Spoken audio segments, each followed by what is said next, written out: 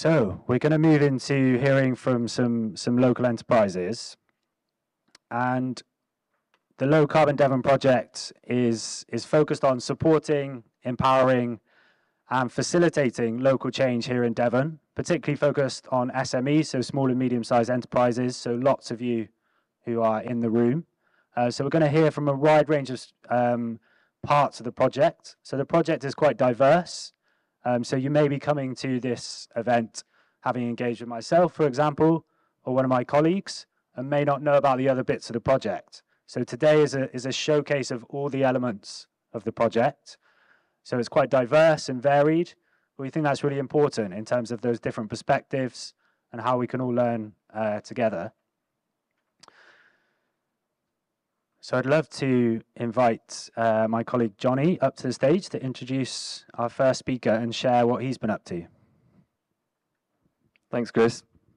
Good morning, everyone. Welcome to University of Plymouth. My name is Jonathan Blaw, or Johnny Blaw, as you can see. I am a low carbon Devon research fellow, and I've been working in the area of power electronics, and mostly my engagement with local Devon-based SMEs has been around creating energy dashboards, online calculators, coding, and also basic circuit design. So it's been an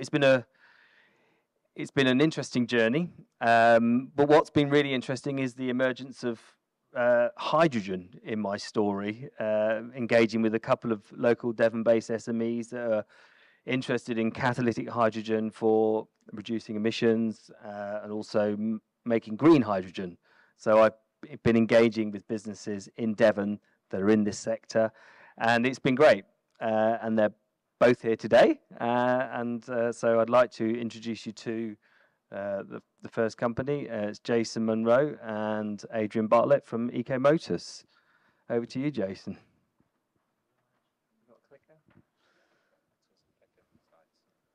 Awesome. Well, an absolute privilege to be here, and absolute privilege to have a bit of help from Low Carbon Devon.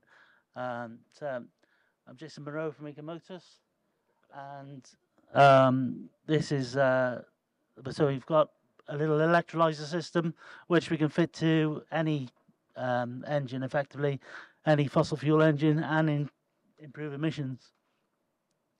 So we can all do our bit to reduce pollution and emissions. We know we're not the answer. We are a little transitional process which we can work our way through it. So no moving parts. These are the sorts of vessels we've been fitting on, different vehicles, front loads in Plymouth. We've been working obviously with Johnny Blair, Low Carbon Devon, and he's allowed us to transition our electronics to a more sustainable situation. So now we've gone from etching our own boards to having printed boards, a lot more reliability, certainly helped us along our way. So, and also with our remote monitoring, so we can look at boats or anywhere in the world in relation to lifetime and make adjustments and ensure they're running correctly. So I can't disagree with that. We're on our way to climate hell. Yeah. Let's do a little bit now about it. The EcoPro hydrogen electrolyzer helping marine industry. So we've managed to save 1,278 tons of CO2 since we've started fitting on the boats. So it's a cleaner option. The engines stay cleaner, the pistons stay cleaner. So this is my Hyundai. It's 0.5 is the pass for soot, 0.01, and this year, too clean to register. So it says it all, really. So, you know, this is a strip down of engine. It's got 30,000 hours on it, no carbon buildup. So we're doing the right thing. This is Kitty Petra out of on the wind farm sector. It's running 2 V12 mans. You know, we're doing the right thing. It's happening. We're saving loads and loads of CO2. The Barron Sea, 13.2 tons of CO2 saved in the first week fitting. You know, like I said, we're not the solution. We're just a transitional way forward. And I think that is our lot. Thank you, guys.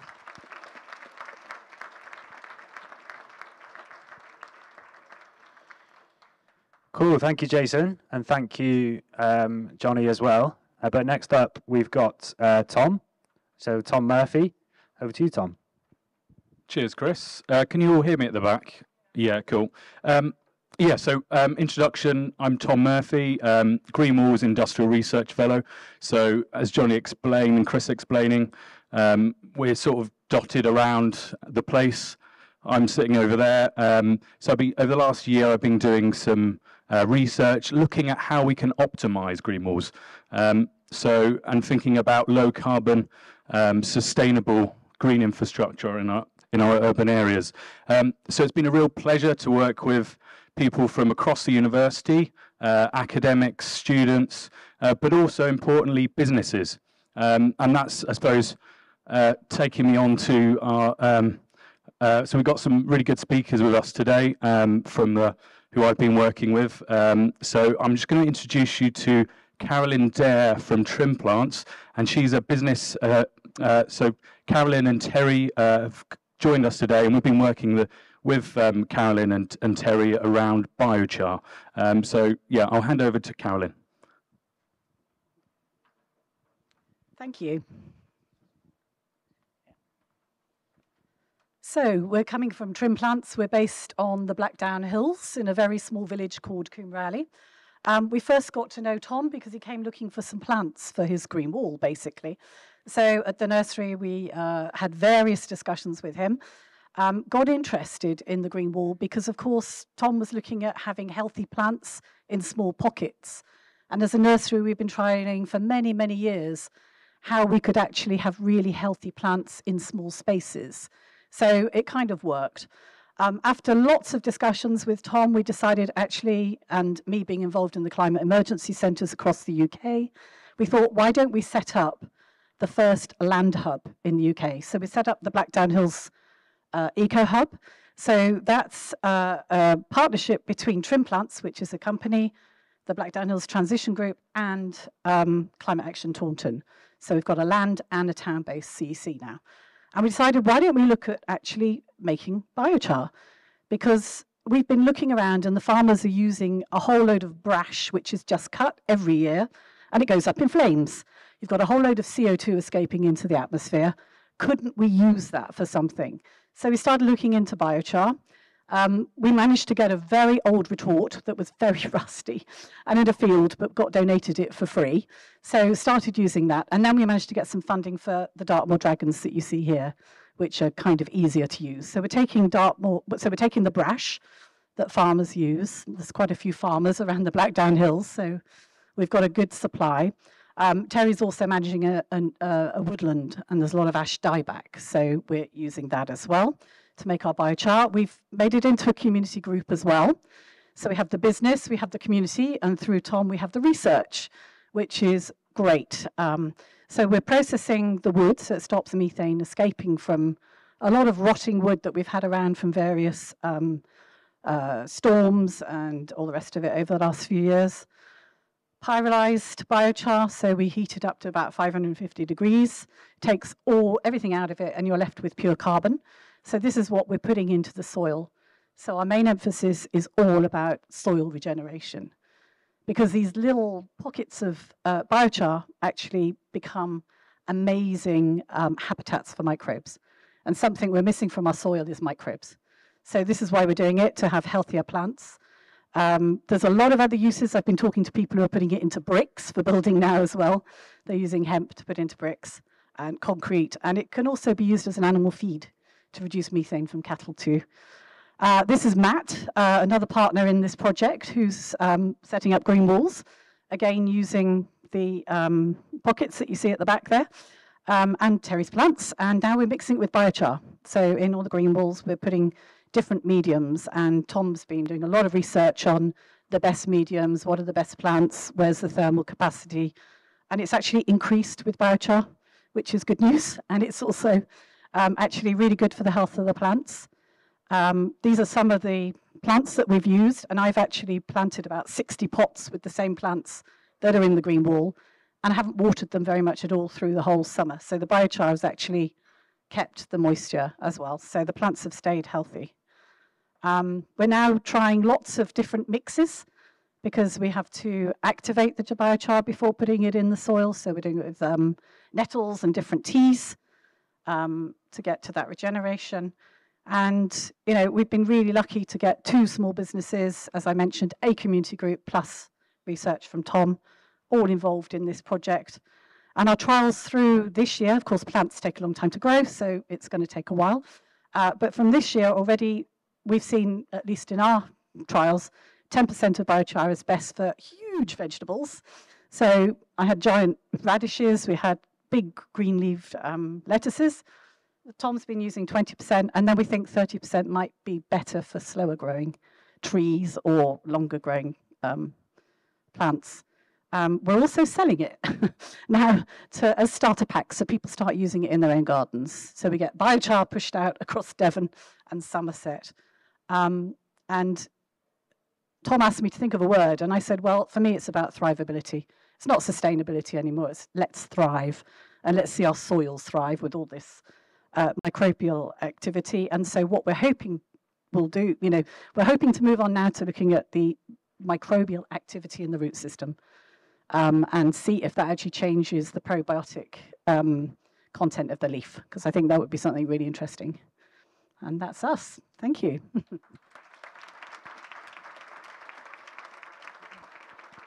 Cool, thanks. Thanks very much, Carolyn. We're going to change tack again, and I'm going to introduce my colleague Sepide to welcome her to share what she's been up to. Good morning, everyone. My name is Sepide Korsavi, and I'm the Low Carbon Devon Industrial Research Fellow on Energy Efficiency and Adaptive Behaviors.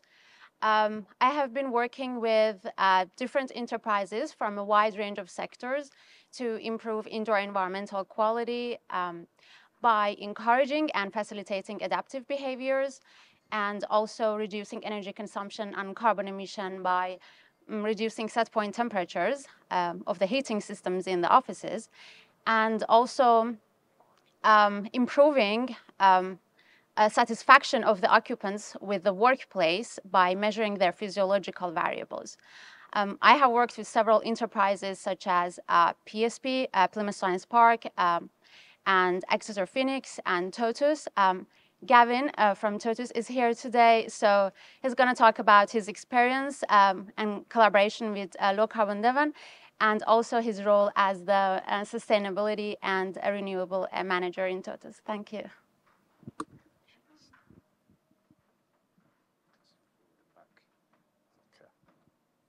Good morning, everybody. Gavin from Totus, Renewables and Sustainability Manager for them. We work on site at Plymouth University as a contractor.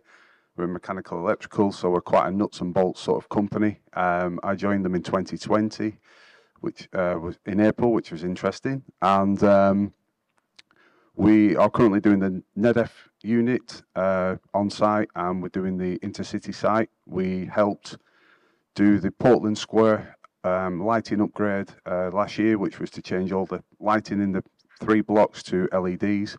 And we also did the Cobage fit out, which is over by the Low Carbon Devon site, which I'm sure you're going to see later.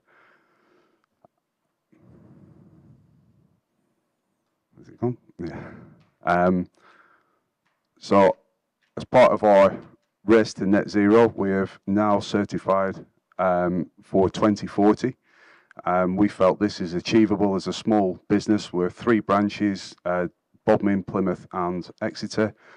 We have 100 staff, and this is where we've sort of set ourselves the target of. We're going to try and achieve this. We've set out certain benchmarks for the last couple of years, which we've achieved. We've now moved across to try and sort of accelerate that. So next year, we're hoping to transition some of our vehicles from diesel vans over to electric vans. We're transitioning some of our staff vehicles from diesel vehicles over to electric. We're installing solar panels on our Plymouth office. We're also changing over to a fully 100% renewable certified tariff, so that we're doing the best we can at our Plymouth office. Our Bodmin and Exeter offices are leased, and we don't really have much control over where the energy comes from.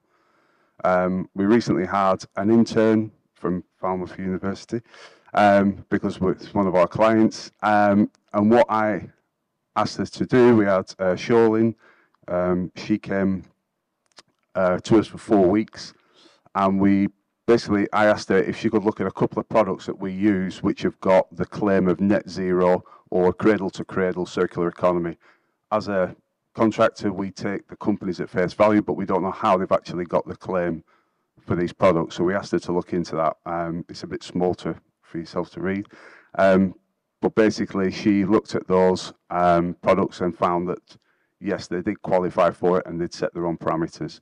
And then for the other 2 weeks that she worked for us, she looked at how we could integrate green contracts with our suppliers and contractors, and how we can sort of tie in with them to achieve a more sustainable products for when we go to a job and we look at it, lighting, for instance, or radiators. Can we buy something better that's more sustainable, and we know where that product's actually come from? So she looked into those products for us, and I think, yeah, that's about it. Thanks.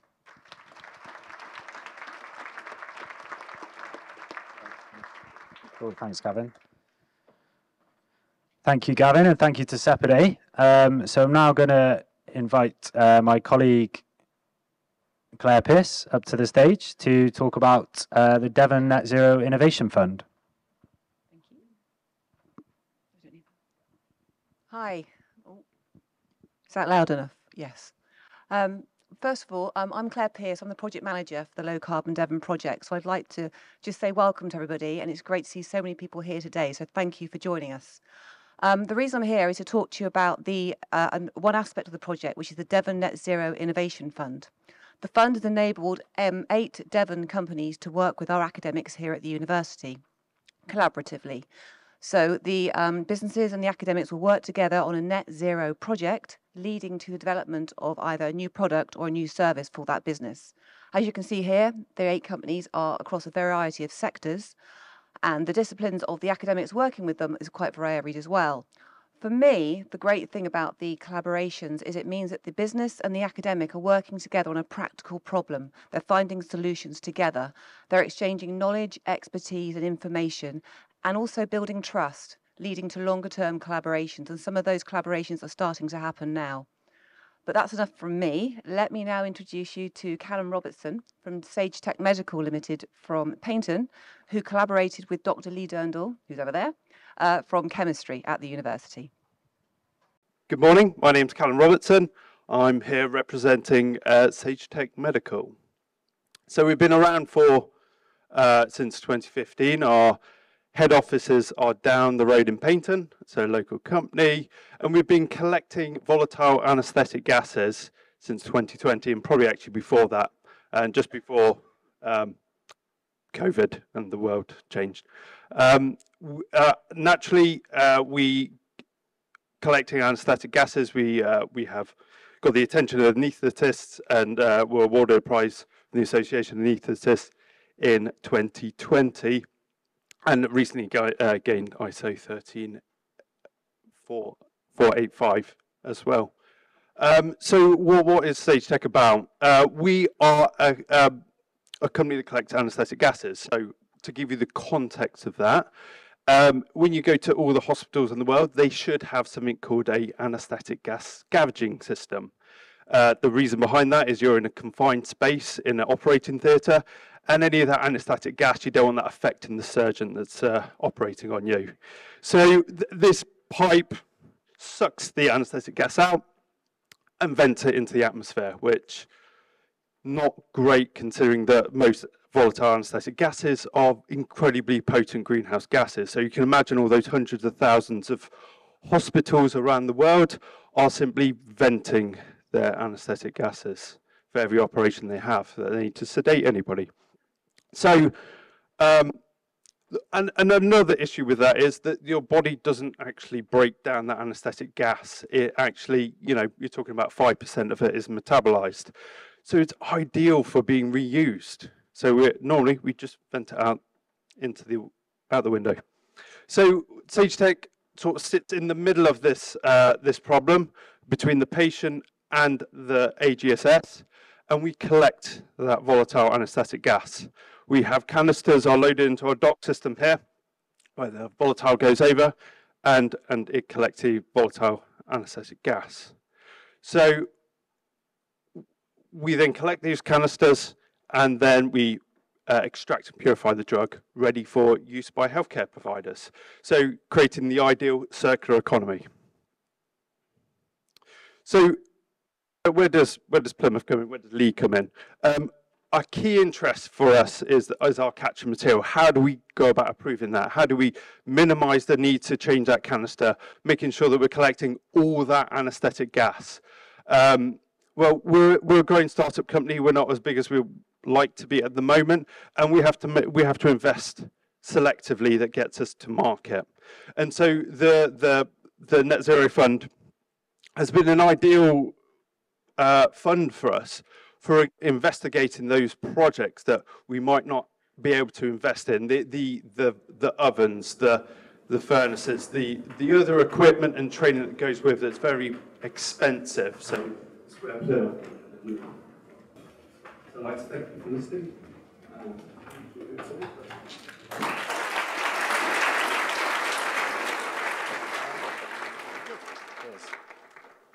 Cool, thank you, Callum. And you can connect with them. So I'll hand over to my other colleague, Emma. Thank you. Hello, everyone. Can you hear me? Thank you for coming. So I'm the Industrial Research Fellow for Creative Industries, which covers quite a wide range of subsectors. And as part of the work at Low Carbon Devon, we've been working with a range of different SMEs, umbrella groups, in order to help organisations reduce their environmental impact and also communicate the message. And there are quite a few people here we've worked with, including Hannah Mills-Brown of Make Southwest, who's the project leader we've worked with to develop the Green Maker Initiative. And Laura Wasley, the CEO of Make Southwest, is going to be telling you a little bit more about what we've done. Other projects that we've developed are the Net Zero Visions project, working with communities and creatives to visualise how communities can become net zero in their particular locations. And also the Creative Commissions programme, which we worked with the Green Minds project and commissioned a range of different projects. And we'll hear from Vicky Putler later. So I'll just hand over now. Thank you. Great, thank you, Emma. So Laura unfortunately couldn't be with us today, but she's pre-recorded a video, which we're going to share with you. So just bear with me while I bring that up. Make Southwest is a craft education charity with its HQ in a Grade 2 listed building in Bovey Tracy on the edge of Dartmoor. Our main aim is to champion contemporary craft and make it accessible to all. We do this by running a programme of 15 free entry exhibitions of the highest standard of craft and design throughout our 3 galleries every year, supporting a membership of over 250 makers across the Southwest by providing both CPD and exhibition opportunities, selling in our retail gallery and paid workshop opportunities. Maintaining a varied education programme for both children and adults by placing craft tutors in schools and community groups through our hands-on learning scheme, Freehand, holding free and paid-for workshops on-site and online, and providing a mentoring scheme for recently graduate creatives, to name a few. Paul Reed at Drift Advice supported us on a project called Future Fit, which was looking at how our organisation could become more sustainable, aligning with our new strategy. Paul introduced us to Dr. Emma Whitaker of Low Carbon Devon, and so the Green Maker Initiative, or GMI, was born. The GMI is free and is open to any maker within the Southwest who is committed to reducing their environmental impact. Makers are required to sign the pledge and produce an annual report. In return, they receive resources, access to a network of peers, an exclusive GMI button, a quarterly newsletter, and dedicated events. The response has been extremely positive, and we currently have over 160 pledged green makers. We exhibited Low Carbon's Devon interactive map, in which our makers were encouraged to add their location, craft discipline, and method of sustainability within their practice. Low Carbon Devon has turned this into a digital map, which is accessible through our GMI web pages. The GMI logo was designed by Plymouth University students. The students were also part of the Low Carbon Devon internship at Precious Plastics Plymouth and Tavistock, which made our exclusive GMI buttons out of recycled single-use plastics. The pledged green makers are asked to complete an annual report on sustainability with their practice to complete online. Low Carbon Devon created the report template and will be analysing the data as it's collected. We have had a decent number of reports submitted so far. Since the launch of the GMI, we have put on 4 separate events offering CPD and selling opportunities to our pledged green makers and educating the general public about sustainability and craft. Events have included a second sale, demos, workshops, and a webinar. We have commissioned 2 films interviewing 2 of the pledged green makers and Low Carbon Devon, which commissioned a film documenting the evolution of the Green Maker Initiative and telling the stories of a number of the pledged green makers.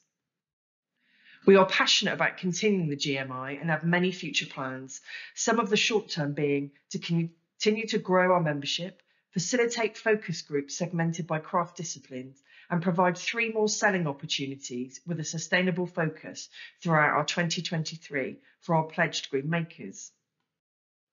We have a couple of possible partnerships lined up, which we hope to spread the goals of the GMI on a more national scale. One being with a national university network on a project to support jewellers in making their practice fully sustainable. Low Carbon Devon are now creating a book about craft and sustainability with input from several makers and creative organisations, with an introduction by renowned writer and speaker Katie Tregeddon. We have discovered that there's a real hunger for makers within the South West to learn how to become more sustainable within their practice, and our aim is to support them with their continued journey. Working with Low Carbon Devon has been inspirational, valuable and empowering, and we would like to say a huge thank you to Low Carbon Devon and Dr. Emma Whitaker. The word that best describes the world that we see in 100 years' time is thriving. For the planet and its inhabitants, our organisation and its legacy for the creative future, we need to aim higher just that we survive. We need to thrive. Round of applause.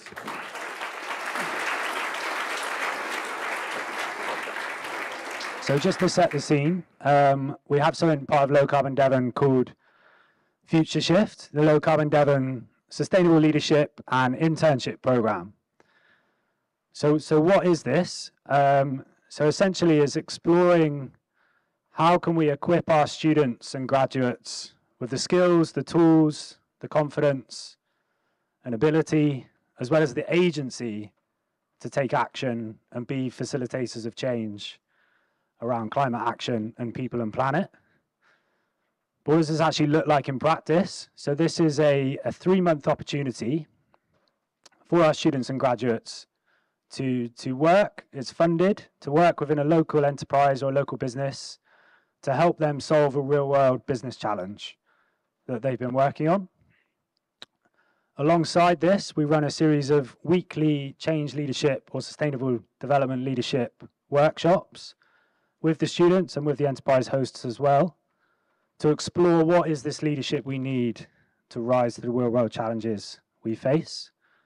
So it's an interactive, immersive and collaborative experience for the students and graduates, but also for our local enterprise hosts to get involved in that program and co-create and build something to facilitate positive change. We've delivered nearly 40 of these opportunities over the last couple of years, and that's a range of businesses in varying size, but also sector, and also students and graduates from all different subjects and backgrounds. So again, fostering that sense of collaboration. So on that note, I'd love to invite up to share their story. First of all, a local enterprise based here in Plymouth called Soundview Media.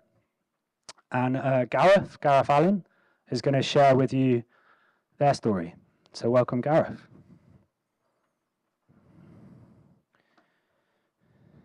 This is forward. Okay, thank you. Hello, everyone. Yes, I'm Gareth Allen. I'm the Managing Director of Soundview. We're a video and content production house based right here in the city. And we, for a long time, had an ambition to go on a carbon reduction journey. We didn't have a Scooby-Doo how to do that. Also, we felt like we didn't have the time, we didn't feel like we had the resources, and we just simply didn't know where to go.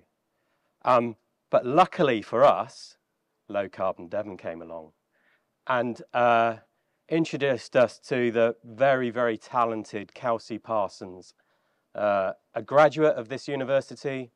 She just graduated this year, and she was our intern for 3 months with us. And we set her that problem for us. How are we going to go on this? How are we going to go on this journey towards net zero, or should I say net negative? And she did that, exactly did that. She looked at all of the things that we do and has put us on that journey towards net zero, net negative. But she was only with us for 3 months, and she left us in August, and we panicked. And it was my responsibility to make sure that we continued the really good work that she had started. And then we get to the autumn where we are at the moment, and we've heard about permafrosts today, but this is a word of the year. This has become the word of the year, permacrisis. And when we're in a permacrisis, it's really difficult, isn't it? Because we don't know what to do. What are the priorities here? I've got too many things to worry about. How do we move on from here? And then this week, COP. This is from Monday's newspapers. COP started. Not a single mention of COP. Sun, biggest selling newspaper in the United Kingdom. Daily Express talking about pensions. The Eye, surprisingly, talking about nurses. Another red top talking about Lord Lucan. The Metro, so the Sun is the biggest selling newspaper in the UK. This is the biggest in circulation. It's a free newspaper, has the biggest circulation. Not a mention about COP on the front page.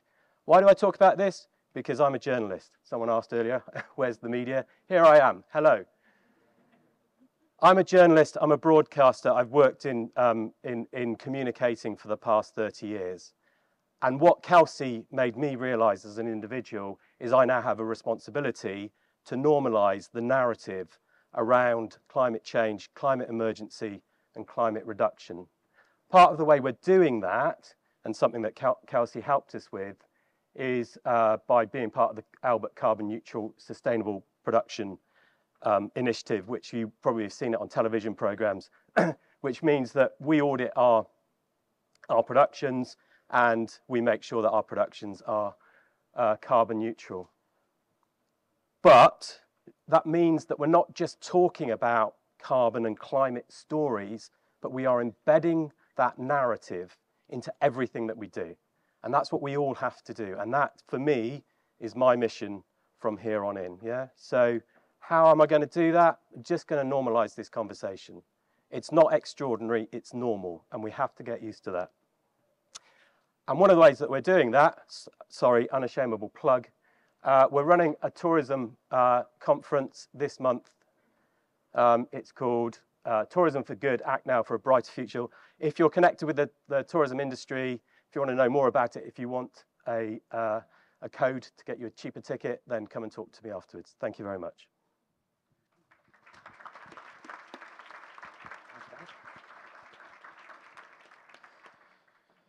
Awesome, thank you, Gareth. And it's so important, isn't it, how we tell the story of today's world. So moving on from Gareth, we're going to hear from another internship host. And then we're going to hear from a few other speakers. And what we're going to do next is a sort of quick fire 1-minute talk. So we've set our next couple of speakers the challenge to share in 1 minute. So I'd love to invite up to the stage Tamsin from Dryrobe to share their story. Hi everyone.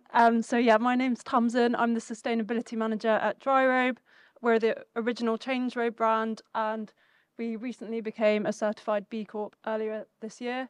And as Chris said, we've been working with Low Carbon Devon on their internship and leadership program. So we were really lucky to have Neve as our intern for 3 months this summer. And her work was mostly focused around the circular economy as well as supply chain sustainability. So yeah, due to the experience, Neve did some extensive research for us and meant that we were confident in choosing who we want to partner with as kind of a take-back scheme for Dryrobe to become more circular. And then she did a really great job with supply chain mapping as well to kind of work out where we can reduce our carbon footprint and kind of who we want to work with in terms of future suppliers going forward. So yeah, I would highly recommend the opportunity to anyone if you can take on an intern through Low Carbon Devon, as it was a really invaluable and worthwhile experience for us. Thank you. Nice one, thank you. And for our next 1 minute, up next we've got Vicky, if she's in the room. Yep, welcome. Hello, I'm Vicky Putler from the Flax project. The aim of that is to reintroduce flax for fibre growing to create linen as an industry in the UK, because we don't have it anymore. So the idea is to go from field to fabric in a very small local area. So we have a field in Cornwall and a workshop in Plymouth. So we farm the flax in a very medieval way in Cornwall at the moment. It's all done by hand because we have none of the machinery. And then we process it in a workshop in Plymouth.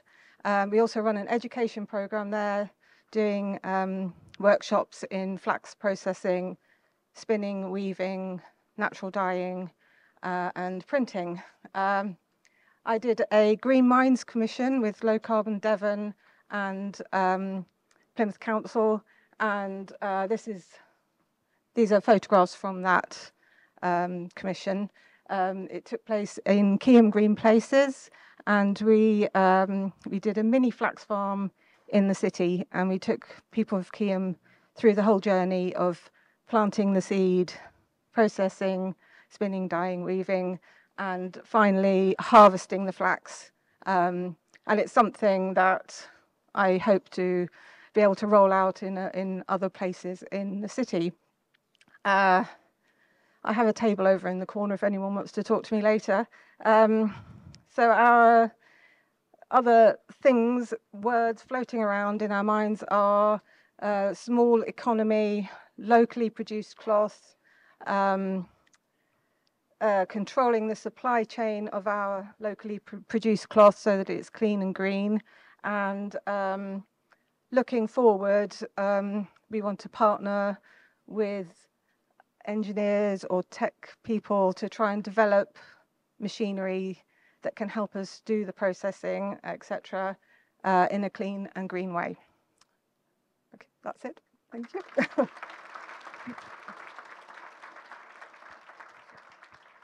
Cool, thank you, Vicky. And Vicky's been working with Emma, my colleague who you heard from earlier, in the creative industries side of the project. So now we're going to hear from two more people. So starting with Gary Nicholson, who I'd like to invite up to share his story. Hi, everybody. Giving me a minute to talk is a very difficult thing to do. I can do that, my introduction in that piece alone.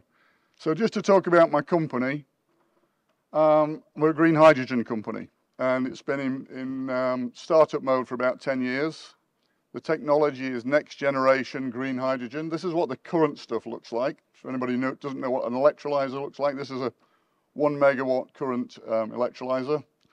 What we're looking at is next generation, moving down in cost, and then third year out from about half the cost of what electrolyzers are today. We've been working with Low Carbon Devon for about a year, I'd guess. We've had Johnny Bloor working on the power electronics side of things. So these things here all need control. They all need different amounts of power. Solar power makes DC energy. We then turn it to AC. Well, electrolyzers don't need AC, they need DC. So you can do direct coupling of solar to electrolyzers and save quite a lot of money in the process. So not only reducing the cost, but also improving efficiency. So that's me, Gary Nicholson. Cheers. That was a minute. Cool, thanks, Gary. And finally, we've got a final 1 minute. So I'd like to invite Matt up to the stage. So Matt has been working with Tom Murphy on the green wall side of things. So Matthew. Hi everybody, my name is Matt McClelland. I'm the director of Western Geobuild. We're a construction company based in Exeter. We specialise in residential construction, groundworks and retaining wall solutions. As a company, a few years ago, we decided to explore the potential of incorporating plants into the building materials that we use. Our aim was to not only lower our carbon footprint, but also to benefit the built environment that we help create. We at Western Geobuild are currently focusing our efforts on 2 living wall solutions. They are the Flex MSE retaining wall solution and the phytotextile living wall system, which you can see here, which was installed on the Sustainability Hub. We've been working with Low Carbon Devon and Tom Murphy to better understand our knowledge of the living wall system that I mentioned, but also to learn more about the plants and the substrates that are used within the systems. We also wanted to have some clear data that we could relay to our clients to better explain the benefits of these living wall systems, primarily their thermal performance, ability to improve air quality, and to help increase biodiversity. Through working with Low Carbon Devon and also trim plants, we've also discovered the potential benefits of biochar, which was mentioned earlier, and how it can be used as a substrate additive in order to embed carbon in the soil and to sequestrate carbon through healthier plants. Thank you.